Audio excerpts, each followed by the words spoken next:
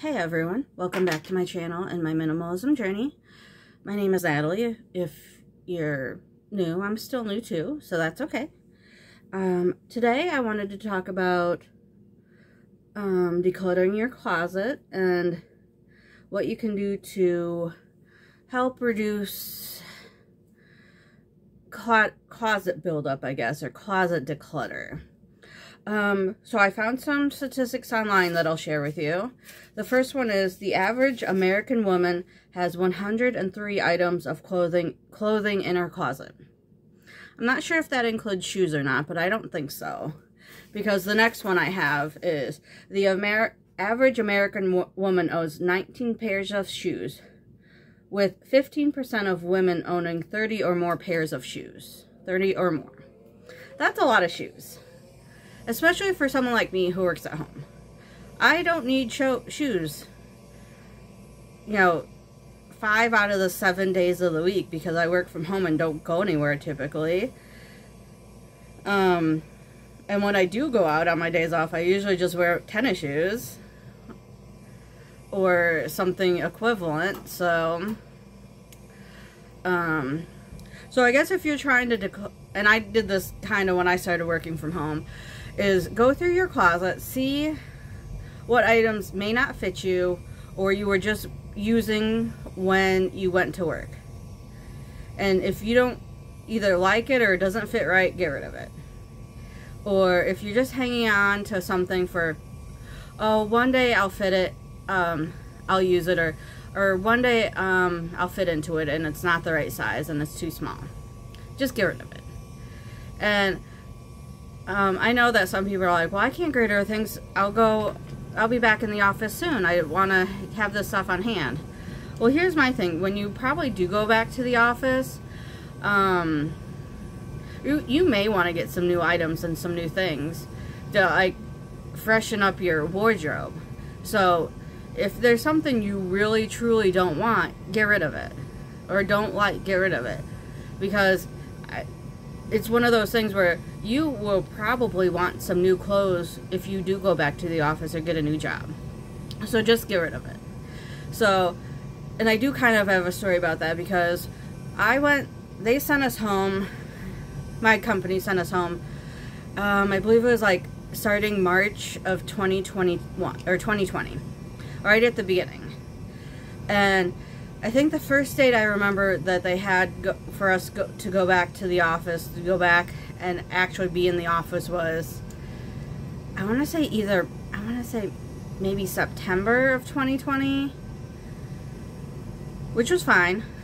See if things, blow over, or not really blow over, but see if working from home, getting everyone out of the office, hopefully to stop the spread will help. And then the next date I remember was December or January 1st of 2021.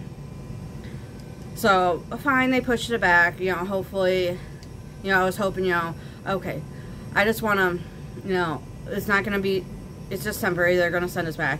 But that first date in September, so starting September of 2020, they announced that we'll be working home from permanently. So it was one of those things where it's like I was kind of keeping things because there was that end date of us working from home and being like, oh, we're going to go back this date, or this date, and they changed it. And then they finally said, oh, we're going to go fully work from home and not have you return for a while. So they stopped the lease on the building that they had, and for the longest time, and we were just going to be working from home until they figured out if they were really going to try to find a new building or something. And they did decide they want like a building for like meetings and new hire classes and stuff like that. And they wanted it to, they had very specific building requirements for what they were looking for. They had to have like parking for like so many people and stuff like that. It was very, very specific, and I was like, okay, well, they're probably not going to find anything for a while. And they didn't. So from when they announced that they were going permanently permanently having us work from home and stopping us from going back to the office until just recently in 2022, I believe it was what's today? It's the end of April. I think it was the beginning of March that they announced that my company had found another building. Yeah, so it was almost 2 years without a building. And they also, and I don't know, there was some thing where they decided they were going to still, and even with that, they were also always going to have a permanent work from home option for us. And I don't remember what the reason was, but because the office, well, I work for like kind of a nationwide company, and I just work for the local area office that's in the Dayton area. So it had something to do with another office in a different state. That I live in Ohio, in a different state than I do. It had something to do with that, but I don't really remember what it was. But in my office, before pre-sent home, there was like 2,000 people in the office. And one of the requirements for working from the new building, they had to have parking for at least 300 people. So there's kind of a disconnect of parking if they were going to make everyone work from home anyways. But, yeah. So, but the office is like a half an hour from my home and off of the interstate. So I live kind of close to I-75. I don't know if anyone knows where that is, probably. But yeah, so, and the exit off of 75 for that new building is this crazy intersection that I'm like, out of all the places they could pick, they had to choose something off of that exit. Because it's like 3 lanes of traffic each way, plus like a turn lane in the middle, plus this other giant intersection kind of like 500 feet from that exit. And it's like, that exit is just like the craziest exit ever. So I was like, anywhere but that exit. I probably would have considered doing part work from home, part office or something, but since it was that, I was like, I don't know if I don't want to go back to that and commit to so many days a week to that. So I'm just working from home. But yeah, so it's one of those things where it's like I spent over 2 years working from home and still working from home. 2 years not using any of that work, you know, like my quote-unquote office wardrobe, because the company I work for has a very lax dress code. When I started in 2017, we could wear jeans and tennis shoes, but we had to wear like we couldn't wear t-shirts. We had to wear like business casual shirts, like a polo or a blouse or a button-down shirt or something like that. We couldn't wear t-shirts unless it was like a work branded t-shirt, like a t-shirt that had the company logo on it, which I kind of wear. If you see these gray ones that I wear, or I have an orange one, they're the company brand ones. I just kind of streamlined my wardrobe, I think last year sometime. But yeah, so you could only wear t-shirts if it was like these ones that had the company logo on it. I'm not going to show you the logo because they don't pay me to make videos. But yeah, so I started going through my stuff, be like, okay, this doesn't really fit. This doesn't really fit. I kind of don't like this. You know, I don't like this. And I got rid of a ton of stuff. And now I don't even kind of really need to go back because I'm planning on staying home, you know, continuing to work from home unless I get a different position that makes me go to the office every week, which is fine. I'll deal with that I'll cross that bridge when I come to that. But yeah. But yes, but you just may want some fresh clothes if you do go back to the office. So just keep that in mind too if you're trying to get rid of things. Or, you know, it's one of those things where it's like, yeah, it's nice to have some nice clothes. I do have a few nice tops still that I have. That I kept, that I kind of used for work. And they're kind of nice, and I like them, so I kept them. But yeah, but I also got rid of some t-shirts that didn't fit, that I was just keeping because it was one of those oh, I'll lose weight eventually, or I'll fit into this eventually. And I don't. But yeah, so, and that's another thing with working from, with even the company I was with, they let us wear t-shirt or tennis shoes and jeans. So I didn't really need to buy slacks or like dress pants or some nice non-tennis shoes, if that makes sense. But yeah.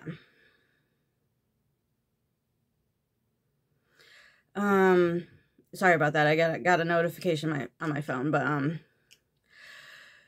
but yeah, so it's one of those, I don't buy, I mean, even with working from home, I don't put on shoes unless I have to, you know, or if I have to run an errand real quick before work, because I work 3 to midnight. So, I mean, technically I could do some sort of errand before work if I needed to, but I typically don't. And then I'm only wearing the shoes for that particular instance, and then I take them off again. But yeah, so, I mean, even with shoes, if they don't fit right or they hurt, that's the thing with shoes. If they don't fit right or they hurt your feet, you probably aren't wearing them anyways, and you need to get rid of them. So so that's my one advice. If they don't fit right, if shoes or clothes don't fit, or they're too tight or too small, or they hurt your feet, for your shoes, if they hurt your feet, just get rid of them. Because you're probably not going to wear them anyways. And it's one of those things where it's like, oh, I spent good money on them. Well, if you're not wearing them, try to sell them.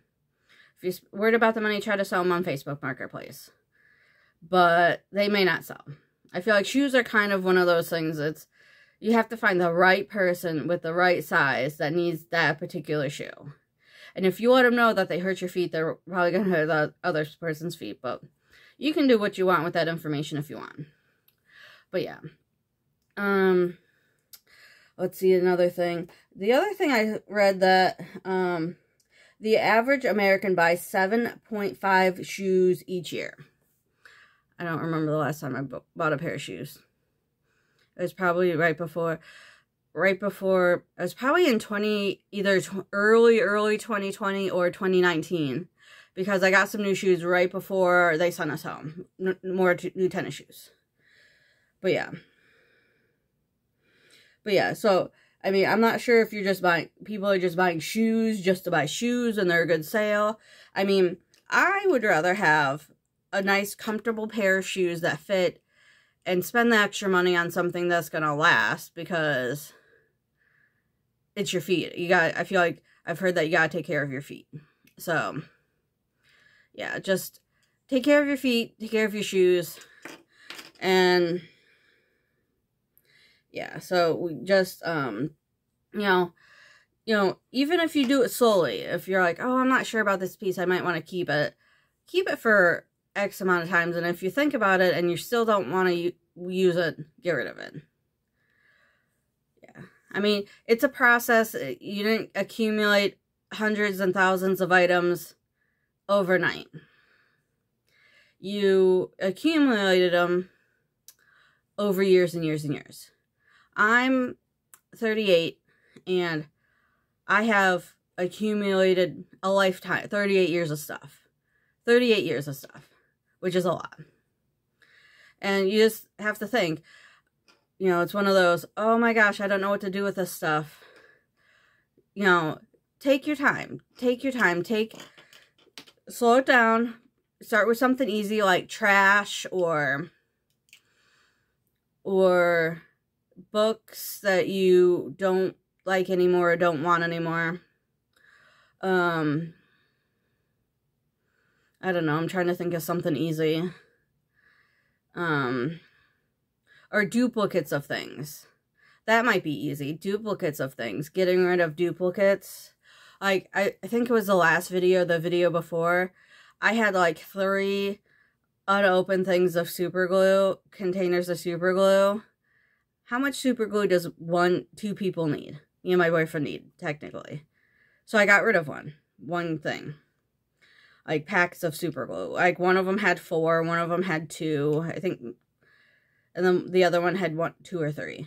It's like, how much do we really need? How much do we go through? So try to get rid of duplicates. See if someone else that you know may need some super glue or tape or pens. I'll have to show you how many pens I got one video. I'll talk about like maybe office supplies or something. But yeah, pens, you know, if you know a teacher or something like that. See if they want, or if you have crayons, or even if they're used, you can be like, hey, I have this extra, you know, crayons, pens, school supplies, whatever, paper. If you want it, you know, I'll bring it to you and you can pick out whatever you want, or you can have it all. You know, just let them be like, hey, pick whatever you want, or take whatever you want if you want anything, or you can have it all. Or see if your local church or daycare center may want it. I'm not sure if they have like any sort of restrictions on what they may be able to take. But I know the one church across the street from me that I go to has like I think it's a preschool or a daycare. You could always see if they, I mean, if I had anything extra, I could always be like, hey, do you guys need any, you know, any pens or anything for the daycare or whatever, the preschool? I think they call it preschool, but tomato. Yeah, but it's like, I feel like sometimes with like things like that, they may have some sort of restriction on what they can actually take or even need. So I feel like it doesn't hurt to ask for, you know, to see if they can even accept anything or what they may need. Because if it's something that's just not being used and it's taking up space in your house, it doesn't hurt to ask before you ship it to like Goodwill or just chuck it out your front door. That's what I feel like doing some days. Just throwing things out my front door and just leaving it there. But I know that's not the solution. But yeah, so start with one item. Get rid of one item.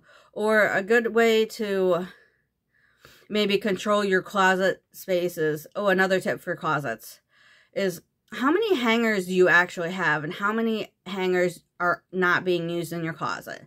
Maybe think about getting rid of some hangers. And be like, oh, I don't have enough hangers for all this stuff. I need to get rid of some things. But you could also, for clothing, you could implement like a 1 in, 1 out rule. If you buy one shirt or top, you have to get rid of one. Or if you buy one pair of pants, you have to get rid of one. That's always something good to kind of keep control of what you're actually bringing in and reducing how many items you actually have and need. Because if you have 100 items, or if the average woman has a little over 100 items in their closet, articles of clothing, and if you think about it, there's only 7 days in a week. How many shirts or tops or dresses do they actually need? I mean, I could kind of see if you want like a dress, a couple dresses, in case you need to go somewhere, or a skirt or something with a nice top, or some nice tops. But how many do you actually need in a week? I do my laundry weekly. How often do you do your laundry? Maybe you should change to once a week. That may also reduce how many items of clothing you need. If so, changing the frequency of how often you do laundry. Because if you do it once a week, you only potentially need 7-ish, 8 maybe tops, maybe 10 at the most. Or you could do, you know, even if you have like, for a woman, even if you have like a dress or two, plus 6, 7 or 8 tops, that may be only what you need. Or with another thing you have to look at is like your undergarments. I don't know what you want to call them, underwear. If you have holes in them, maybe it's time to get rid of them. I had to get rid of some and get some new because I realized I had like 6 pairs last year. I'm like, or like 7, and like out of the 7, like 4 or 5 had holes. I'm like, I might need some new. Or socks. I have a ton of socks. I have more than 7, probably more than 14 pairs of socks. I have tons and tons of socks. I might need to go through them. But I've heard socks make good cleaning rags or towels or whatever you use it for, but you do you. Yeah. So I don't know, I remember posting on Facebook a while ago these Pop-Tarts that were Eggo flavored Pop-Tarts, and they had some like maple flavored icing on them. I was like, I posted, I was like, I don't know how I feel about it. And my sister was like, oh, it's a breakfast item you put in the toaster flavored like another breakfast item you put in the toaster. To each his own, you do you, if you know. And she was kind of like, okay, well, if that intrigues you, or you know, if you like that, that's fine. I don't really care. But it was just one of those things where it's like, oh my gosh, that's so weird. But just the way she phrased it, a toaster item, a breakfast item you put in the toaster flavored like another breakfast item you put in the toaster, which just made me laugh. So yeah, but she's like, whatever you want to do is fine. That's how I feel with minimalism. If something works for me and it doesn't work for you, that's fine. You can reduce something else in your house if you're really trying to get rid of things, and reduce the amount of items you have in your house. Because I've heard, like I said before, the average American household has over 300,000 items in it, which is a lot of items. So if you get rid of one thing, even one, even if it's a pile of trash, it's a thing you're getting rid of. Or boxes, empty boxes that things got shipped to you. It's things that you're getting rid of that hopefully you can keep out of your house instead of just accumulating. But yeah, so that's all I have for you today. I hope you have a great week. And just remember, the less stuff you own, the easier your house is to organize. Bye, guys.